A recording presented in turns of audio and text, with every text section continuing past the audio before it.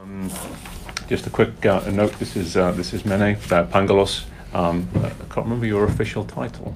I'm EVP of Innovative Medicines and Early Development, or the IMED Biotech Unit, and also Global Business Development. Okay, and we'll get on to what innovative medicines means at AstraZeneca in a moment. And this is obviously one of the series of Idea Collider interviews with people with actually very interesting thoughts on innovation. So. Hopefully, hopefully interesting. Definitely interesting, and hopefully very useful for the viewers.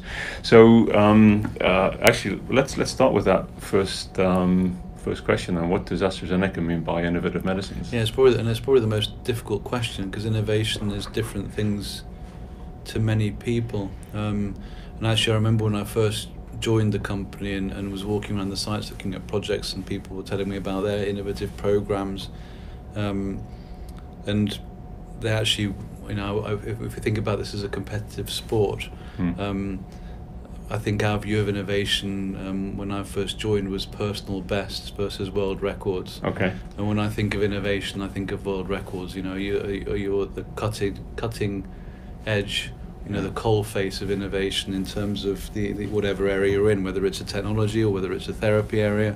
Disease understanding is actually you're making the discoveries rather than following the discoveries. So was that almost an internally referenced versus externally referenced? Yeah, so exactly. They were very inwardly, as an organisation, we were incredibly inwardly focused, and we were, getting better internally, but when your benchmark is very low, right, getting better on a very low benchmark actually isn't getting you anywhere near where you need to be. So one of the big shifts in our culture, which I think has helped fuel our innovation, is being much more outwardly focused, seeing what's happening, and as a consequence, understanding where we should be pushing ourselves to be even better, and who we should be working with to enable us to build on whatever it is that we choose to do. That's interesting. And the Innovative Medicines Group is focused on the forward-looking pipeline. Yeah, so I run everything from the first target ideation all the way to proof of concept. So we have to hand over to our late stage development organisation programs that are ready for phase 3.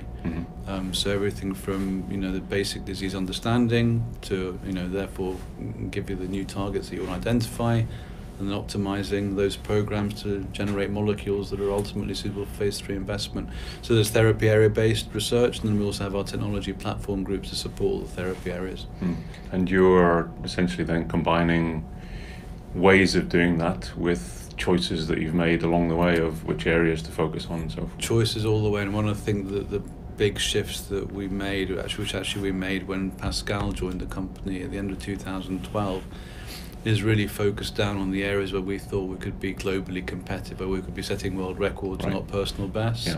And so we really focused the organisation down onto sort of oncology, cardiovascular, metabolic and renal disease, which there's a lot of overlap, and then respiratory disease. And then there's a couple of areas that we not dabble in, but we have relatively small investments, less than 5% of our budget goes on there, in neuroscience and infection, where we tend to partner all those programs with other companies where that's their core area of competence and where they want to be leading from an innovation perspective. Okay, that's interesting. So it's more like the British Olympic team's approach to winning gold medals, right? Where can we win gold?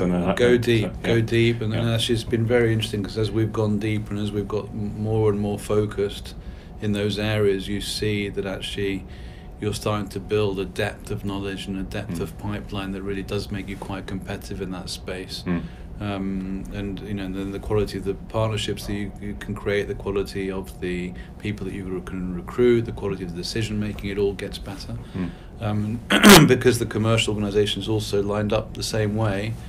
For me, it was like the organisation was, thought of us as iron filings, all going in different directions. When we focused the organisation on those 3 core areas, everyone started to then point in the same direction. And they understood what good looked like a lot. I think it was a lot easier to understand what good looks like. Yeah, and it's been interesting. I mean, you mentioned when Pascal took over, but there seems to have been a purposeful shift at AstraZeneca, because for a long time it wasn't my favourite company. But certainly your publications and the kind of pursuit of a kind of directed improvement has been clear from the outside. Do you have the room to do that? Yeah, look, I mean, I was hired by the CEO before Pascal joined, a guy called David Brennan, who was a super smart guy, very commercially driven. They'd built a great company with an amazing brand, Seroquel, Nexium, Crestor. What's interesting is most of those were Me Too or Me Better drugs, but nevertheless very successful in their time. And what David realized when he hired me was that the R&D organization wasn't where it needed to be, and they had to try and reinvent themselves, and I was one of the first recruits to try and help with that reinvention. What was the first thing that you had to do under that new regime? Yeah, and it was challenging. Activity wasn't particularly high, so one of the things that I tried to do to really get the organization bought into reasons why we need to change is to learn from what we've done before. So we looked at all of the projects that we'd run from 2005 to 2010. Mm-hmm. We were spending about $5 billion a year on R&D. Right. And really trying to look at what differentiated a successful project from an unsuccessful project. Obviously, we had a lot more unsuccessful projects. And what was your definition of successful? Launch. Okay. Yeah. Medicine launching or moving into late stage development at least.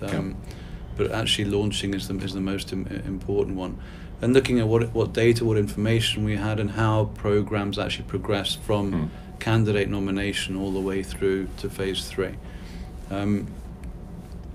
Now, what we saw was actually when we did the analysis, if you measured us by the numbers of things that we were doing, the numbers of candidates that we were putting into the clinic, or the number of INDs that we were filing, we were one of the most productive companies in the industry, second only to Pfizer after they had acquired Wyeth. Yeah.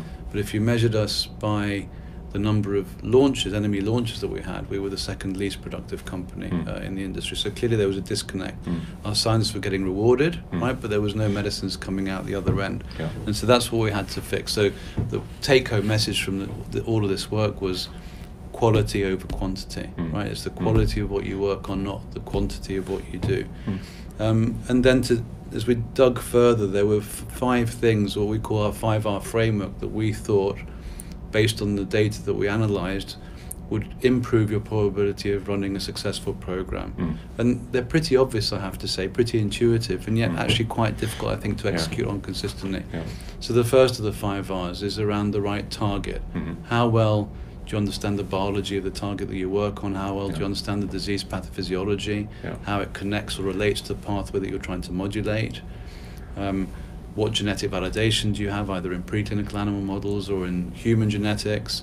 And how do your scientists constantly try to prove, or importantly disprove, your hypothesis? Are they asking those killer questions to try and invalidate, not just validate, their scientific hypothesis? So, and how important is that almost adversarial nature? It's really important, actually rewarding your scientists for disproving things as much as proving things, and making good decisions, good kills, is actually something that we're very passionate about and very proud about, and we celebrate as well. As I'll say in a moment, the reason why we're failing now the most is actually because of lack of efficacy in phase 2, which means we still don't understand the targets and the pathways well enough, but we're getting better. And so, to me, that's the most important of all of the 5 Rs. Good. I mean, I think we've talked about this a little bit before, that we've sort of reframed this, rather than calling it failure, calling it, we call the process of early phase development asymmetric learning. Can you learn faster and better than the other guys? Exactly. And if you call it learning, it's not trying and failing anymore. It's exactly right, and making sure that you fail and you haven't spent too much money, and you don't just keep on. Because what we were very good at, what we saw is our scientists were very creative at finding ways of getting to the next hurdle, just for the sake of getting to the next hurdle, because that's what they were being measured on. So right target. Second one, right tissue. When you have a molecule, whether it's a monoclonal antibody or a small molecule or whatever the drug modality, demonstrate, first of all, in the preclinical models, that you can engage the target and understand what your PK/PD relationships are. So understand if you've got to inhibit a kinase in a tumor, do you have to inhibit that kinase for 24 hours? Do you have to inhibit it at 50%, 80%, 100%? Really understand what that relationship is in order to generate the efficacy that you're after. And then, even more importantly, you have to have a way of measuring that in the clinic. If you can't demonstrate target engagement in the clinic, we have a big problem, because Right. then if you fail, Yeah. you have no idea if it's your molecule is crap or lousy, excuse my French, Crap's fine. or if your hypothesis is wrong. Yeah. So good failures for me are ones where I know that I've demonstrated target engagement, but the molecule didn't work, so the biology is wrong, right? Yeah. And we hardly had any ways of demonstrating proof of mechanism. So the number of phase 2 studies that we were running, where the molecules failed, and you'd ask the question, I remember those first 6 months in project meetings, so didn't work. Did we engage the target? Did the receptor antagonist get into the brain? Yeah. You know, for a schizophrenia program, Yeah. and quizzical blank stares from everybody saying we have no idea. Oh, really? So you weren't learning well? So you weren't learning you weren't learning anything actually, Right. because you had no idea why you were failing. Yeah. Okay. So that doesn't happen anymore. Yeah. The third one is right safety.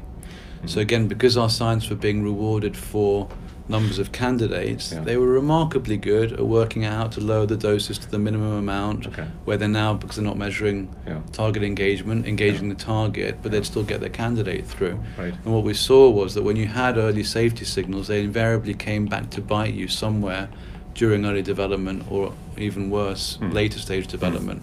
So weeding out your safety signals early, making sure you're working on the right series, on the right scaffolds, that you understand both your target-based toxicity and your molecule-based toxicity, really, really important. So we spent a lot of time developing our safety models. Fourth of the 5 R's, right patient. Define the patient population in which your medicine is most likely to work, because if it doesn't work in that patient population, it's not going to work in a broader patient population. And we were, again, very good at going into broad patient populations. What we saw actually was that as programs moved through the clinic, the commercial organization got into full steam ahead, and what it wanted to go into broader, bigger. Of course, AstraZeneca was very much a primary care-driven organization. And so what we saw actually in the data was that actually the science were becoming less confident about their projects, and the commercial folks were getting more confident, because the peak year sales numbers were getting bigger. But you know, 100% of nothing is not a very big number.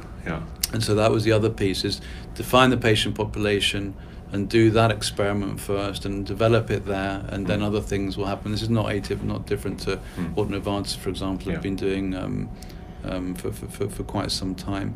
And then finally, the last of the 5 R's, right commercial. And by right commercial, I don't mean, is it going to be $1 billion peak year sales drug? What I mean is, why would anyone want to take or prescribe the medicine, and why would anyone want to reimburse it? So understanding what your comparators need to be, understanding what the standard of care will be in the time frame when you're going to be launching, which is a very difficult thing to do, right? Often 10, 15 years ahead. But really challenging the teams to think about where that puck will be when their programs moves through the clinic or when it launches, to make sure they're being ruthless about the comparisons that they do. This now goes back to the conversation around being outward looking versus inward looking. And then it was interesting when we submitted the paper for review, one of the comments that came back from one of the reviewers was, well, if you do all of this, you need to add a 6th R, which is the right culture. Okay. Because what you're actually doing is changing the culture of the company. And so you need to talk about how that shifts. And and he was actually right, he or she was actually right, because as we've started to implement the 5 R's through every governance meeting we have, through every project review that we do, what you start to see is the culture shifting from one where science are being rewarded for just the numbers of candidates to they're being rewarded for proof of mechanism, for proof of concept, for launches, for diagnostic strategies, and for publishing great research papers. And it has shifted the culture from one that's being very inwardly focused, personal best, to one that's outwardly focused, more collaborative, and hopefully setting a few world records. Which is interesting. So did you use the incentive structure as a lever, or was that a kind of after effect of getting people to focus on the right things? So the incentives changed in that our global incentives in the company actually changed when Pascal joined, where we didn't just have R&D incentives, we had incentives around R&D, which were phase 3 investment decisions, launches, phase 2 starts. then there's a set of commercial goals which are around the growth drivers of the company, which again lined everybody up in oncology, cardiovascular, metabolic, respiratory, etc. And then some financial goals. And for us to meet our objectives, we have to get all of these things, not just the R&D ones. So the whole organisation actually got very well lined up. But for us, the things that we rewarded scientists on were the quality of the work that they were doing. So these good kills or good, moving forward, CD packages when they were coming forward. We a lot less candidates coming forwards every year than we ever had. We were no longer the most prolific, right? But the quality was much higher, and the teams had to be able to cover every aspect of the program, including what the development plan looks like going forwards to proof of concept. And then the successes, their rewards came when they demonstrated proof of mechanism, when they demonstrate proof of concept, when they get the phase 3 investment decision, because I don't get to decide what goes into phase 3. Someone else has to pull it through, and so that you can't game the system in that way. Interesting. So you've got a neat set of tensions in the system. I mean, we've always quoted the kind of Brazil-Germany World Cup final as because if you look at the goals, clearly very big divide, but actually Brazil won the game on all of the surrogate metrics. Shots on goal, shots on target, possession. Brazil won. But the goals count. The goals count. Launching drugs count. So the launching drugs is, and of course the challenge is it's, when you're in a research team, launching the drug is somewhere away. Now we were lucky that we had a few drugs that moved quite fast through the whole process, so people got a sense that we could actually do this. And then the other piece that was a very important measure for us is actually just the quality of the publications that were coming out of the organisation. And if you look at where we were, I had an organisation of about 5,000 people when I joined, and we were publishing about 200 papers and one Nature or Science paper, high impact paper. Today we're half that size. We're about 2,500 people. We're publishing between 40 and 50 Nature Science Cell papers a year. So even those, and of course when I first joined it was impossible. You couldn't do drug discovery and good science. Now it's part of our DNA. Part of the same thing. And people don't even question it. And of course what happens as a consequence of doing it is people want to come and work with you.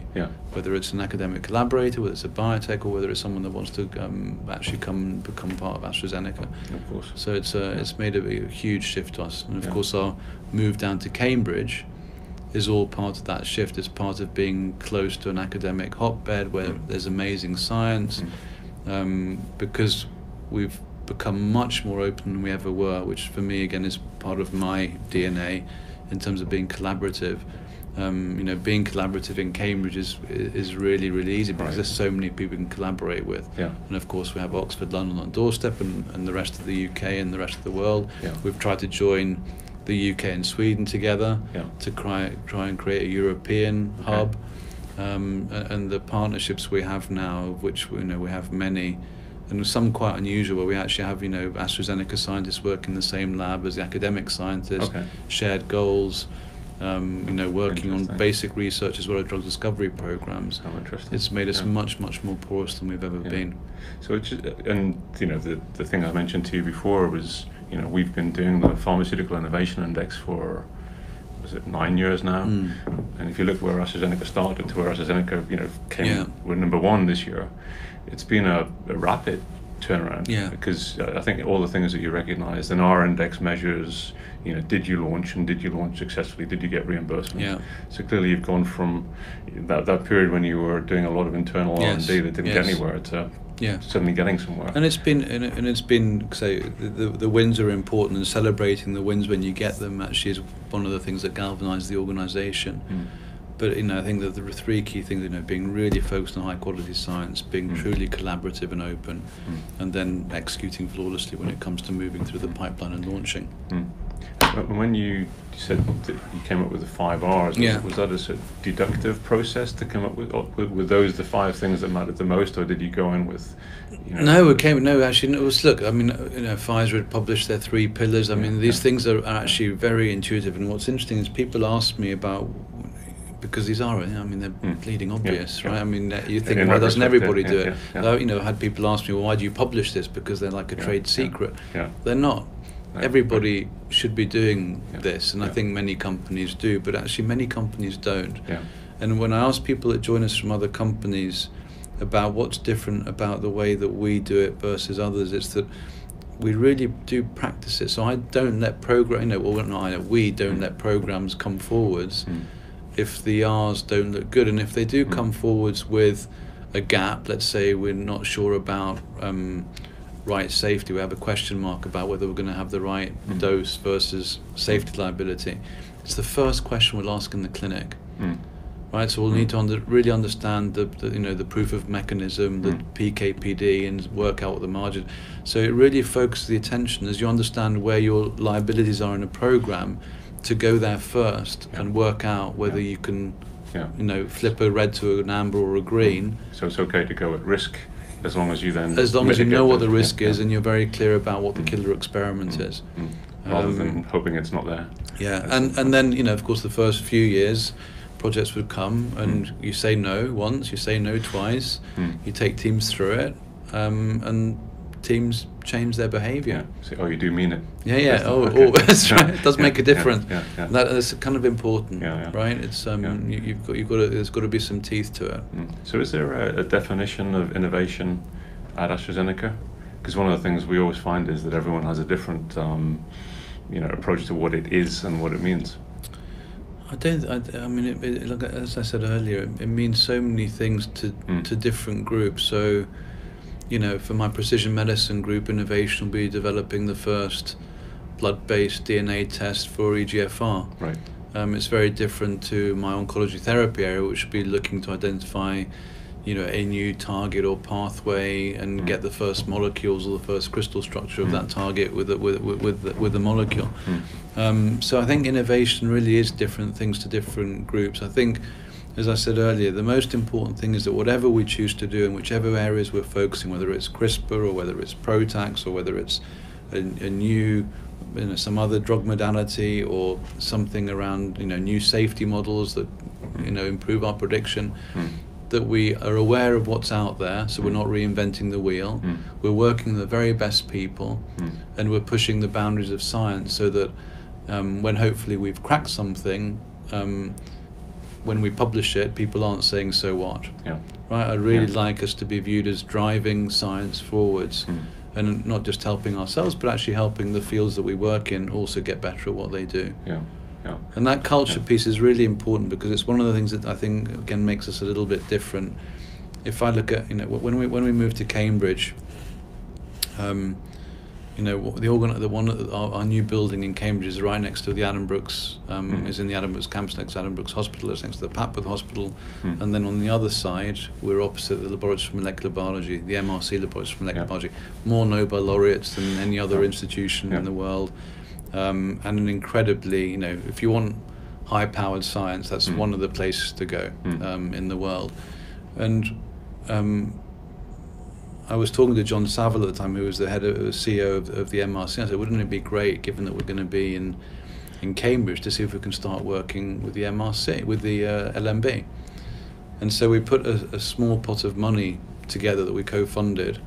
And I went and saw Hugh Pelham, who was the director at the time, and said, let's try and do something. And of course, his natural first inclination was, well, we're all very, very smart, and you're from industry, and we don't want you to suck our brains dry and us get nothing back. Interesting, Which I think is, I think pharma has moved on a long way over the past few years, but I think it's still in some circles the view of what we do and how we work. And so we worked really, really hard to build a strong relationship with the LMB and to actually make it a very easy way to get, we created this pot of money that basically PIs from AZ and the LMB could come and apply for, and they could get a postdoc, and it's a 2-pager, and it would be very, very quick and easy and not bureaucratic. And Hugh and myself would review this, and we'd say yes or no. Based on the quality of the science. So together we do it together. And it was, and of course the first round was not particularly well subscribed, but today we work with more than half of the PIs in the LMB collaboratively. Right? And they get back as much as we, because they can see that we can do things, we can create molecules for them, we have certain capabilities and technologies that they don't have access to. But more importantly, there's actually a lot of overlap in terms of our common interests. And so when you put us both together, we actually get more powerful, because we're obviously quite applied in our thinking. They're quite basic in their thinking. You put it together, and actually magic happens. And we've got some amazing stuff that's going on now working with them. Which is an interesting. I think your comfort with open is an interesting differentiator for you in that way that you described, this sort of long-term approach, proof of concept, if you like, of going in. Have you found it easy to have your scientists behave the right way in this collaboration? It's been an evolution, right? Because initially we were incredibly closed. We didn't want to share everything. Everything was proprietary. And you just do it in baby chunks. You chip away, and eventually people get comfortable. And there's many examples, of course, and we had to do it because if you think about where we were and having to try and change the culture quickly, one of the best ways to change the culture is actually bringing external scientists in that can show you what world records look like. So, for example, we did another collaboration with the MRC where we made lots of our molecules, our clinical molecules, available to MRC scientists to try and find new indications for, which then spurred the NCAD's work that's happening as well. And we're one of the companies that has the most molecules, both clinical and preclinical, in those types of things. When we set up the biopark in Audley Park, we had this huge site that was half empty. And I used to wander through the corridors going from one group to the other, and there'd all be these empty laboratories. I used to call it tumbleweed labs, where you could sort of hear the wind rushing through, and it was demoralizing, right? From the era when everyone was investing in bricks and infrastructure, bricks and mortar infrastructure, because they thought they could just industrialize R&D and find out the very hard way that you couldn't. So then the organization shrank, and we had these huge buildings. And so what we did was we said, well, let's collapse our footprint on the building, and then let's bring biotechs in. So that was actually our first biopark. And in contrast to other bioparks, let's not have the biotechs that come in partitioned and walled off. Let's have them using our cafeteria, our coffee shops, our shared spaces. Let's have them potentially using our equipment if they want to, so they have to buy capital. And we can really try and share our infrastructure, make ourselves good partners, help give them advice when they need it, if they need some regulatory advice or some clinical advice, without any asking for anything in return. But what it does is then it starts to encourage biotechs to come in. It makes us again start to forge relationships with other companies, and probably most importantly, it starts to fill the space up and make it feel vibrant and energetic and full. Which is an interestingly human approach to. There's this great book, Obliquity, which talks about getting what you want, but approaching it in an oblique way. And you've described a lot of internal and external signals about your readiness to embrace the future instead of the past. How important is that? And treat people like grown. The other thing is treating people like grown-ups, because again, when we first set this up, is what do you mean they're going to be wandering around our? Everyone signs a CDA, right? And if they don't follow what they should be doing, right, they'll get kicked off the site. So I think if you go in with the assumption that everyone's going to be, behave themselves and actually follow, the appropriate principles, then actually you're pretty safe. You don't have to have barriers and passes and everything else. And actually, we've done it in Boston now, in Waltham, and actually created. We had a half-empty building in Boston, which is now packed and has a waiting list for biotechs to come in, and in Gothenburg as well. Now in Cambridge it's a little bit different because we're already in the middle of a biotech cluster, so it's a little bit less important. But for those sites that are a little bit more isolated and not right in the midst, not in Kendall Square or not in in Lund, for example, in Sweden, it makes quite a big difference having this sort of vibrant environment. Well, Kendall Square has almost become a hiring hub rather than a information spreading hub, because people aren't necessarily collaborating there. Just hiring the folks from. Although the coffee, the nice thing about these things is, so what I find about us being in Cambridge is the, you go to a coffee shop or you drop your kids off at school, and you bump into someone that happens to be a hematologist that's just come over, that's working out, and you can start to talk about things that we couldn't talk about when we were in Cheshire, right? Because the environment's just different, and so it's actually amazing how many collaborations and relationships have been initiated through these informal connections. So one of the things I've been trying to do over the years is try and generate as many opportunities for our scientists to have informal connections whether it's with people in the biohubs, whether it's with collaborators, where you're just making it easy for the serendipitous to happen. Yeah. And then again, I think innovation can happen. Yeah, planning for serendipity. Exactly. Yeah, absolutely. So one of the things that's been apparent from the outside is the way that you've approached innovation as an active process, and 5 Rs is a very good illustration of that. Do you measure it year on year? So we measure. We measure lots of things, and I've got a great portfolio management group. I measure it, but don't necessarily incentivize on it. So I think we measure how many proof of mechanisms we've done. We measure our proof of concepts. So obviously, we get rewarded for things like phase 3 investment decisions and launches. We measure how many publications are coming out from which groups. But actually, I try not to get too. We tend to do, first of all, 3-year rolling averages, so no one is ever pressured into doing something in 1 year and hitting a number. And actually, the focus really is on the quality of what people are doing. How innovative is it? How inventive is it? Is it going to lead to hopefully lead to a breakthrough in a therapy area or in terms of capability? So you've got trend lines rather than targets. Yeah, we don't. So we're quite careful about that because it drives. I just think it drives the wrong behaviour if you're not careful. Yeah. People start gaming whatever they're given as a target. Scientists are brilliant at doing that. Yeah. You give whatever target you give them. They're very.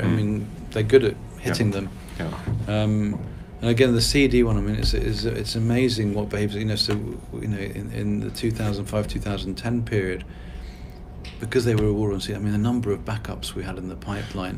Backup number 1, 2, 3, 4, 5, 6, 7. And of course, all the backups had exactly the same probability of success as the lead molecule. Yes. So we don't do backups anymore. Right. Very rarely. I remember sitting in Sweden once, listening to a team saying, "Well, it doesn't matter if this one doesn't work because you've got a backup." Exactly. Well, how does that not matter? Exactly. Because you're in a job for another couple of years, but that's exactly right. But you got and now, unless it's a really, really important program, they know they're going to get one shot. So they've got a time. They've got to work out the quality of the molecule versus taking a bit more time to get rid of a few more of the wards. So it's a real balancing act. And for some programs we will have backups, but they're unusual. Less than 5% of our pipeline now is backups. Interesting times. And what's been the biggest learning for you as a kind of director of all of this activity over that period? I've worked in different what companies. Would you have done differently? There's not a lot I would have done differently. Actually, I've seen Wyeth go through, before it was acquired by Pfizer, go through a relatively similar transformation. Now, Bob Ruffler, was the head of R&D at the time, was much more focused on the numbers of things. But he had a leadership team that was very passionate about science, and so we all were very much focused on the quality of the science. I think that the biggest piece is celebrating the wins, but also celebrating the good failures, and then constantly exemplifying individuals, teams, projects. We were lucky that we had Tagrisso and Lynparza. There's two things. Tagrisso in particular, which came from our teams in Alderley Park, actually, which went from we put the resources behind it, and it was a new generation when I arrived. And we moved it in as a CD, and then it went from CD to launch in about 3 years. Now that was a brilliant thing to have coming along, because it was an example of what you can do. You can vary some of those timelines.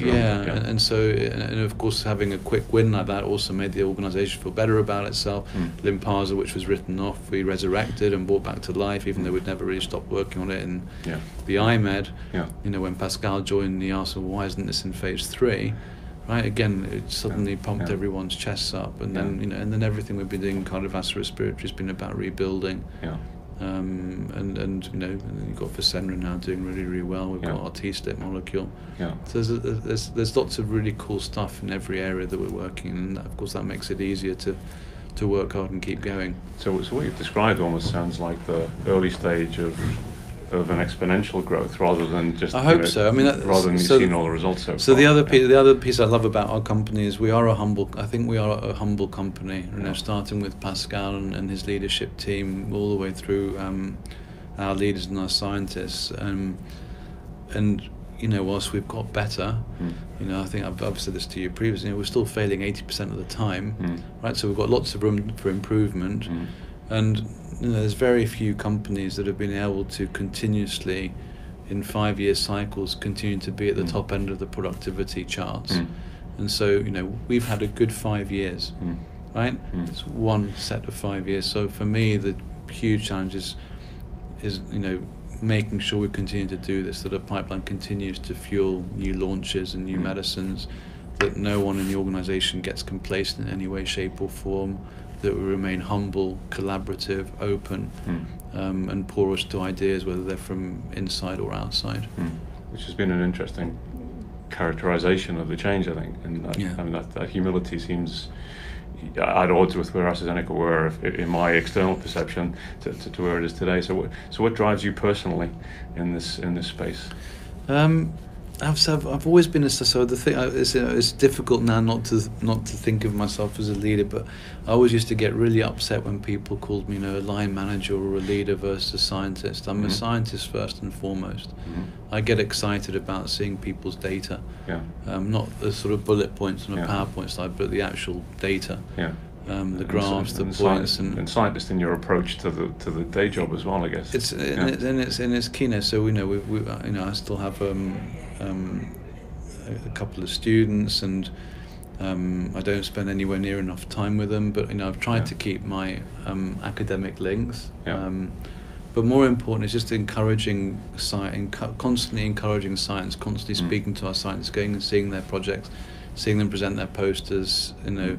Seeing the next encouraging the next generation of science and science leaders to come through. To me, that's the first driver, is just the quality of the science and being an organisation that you can say and be really proud is doing good science. Second one is about being collaborative. I've always been quite collaborative by nature, and I get irritated actually by people that hoard data or sort of think that they can't share things, and so. And I've noticed, because you're active on Twitter too, that that's how do you feel about that as a collaborative? It's good. So we've got this new thing called Workplace, which is a spin-off from Facebook, and it's actually working really well. Where you can start to post, so someone will post us, a bit of scientific data, and then you can ask questions, and you can generate chats. Twitter is a great place for.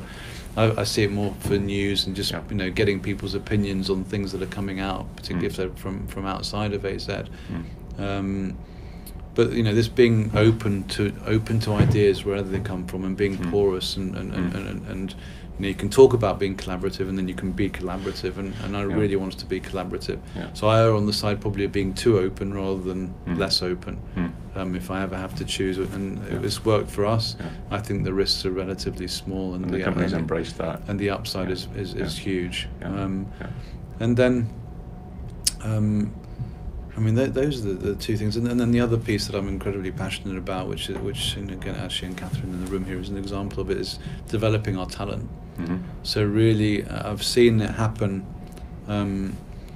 all through my career, actually, as I've grown through industry. But surrounding yourself with people that are smarter than you are, but also pulling people up more rapidly. And I kind of think about my career journey, and I've been lucky to have some managers that were or leaders that were prepared to take risks on me and sort of propel me up the line, probably more quickly than I was ever expecting, or not probably, a lot more quickly than I was ever expecting, and where some people go, are you sure about that?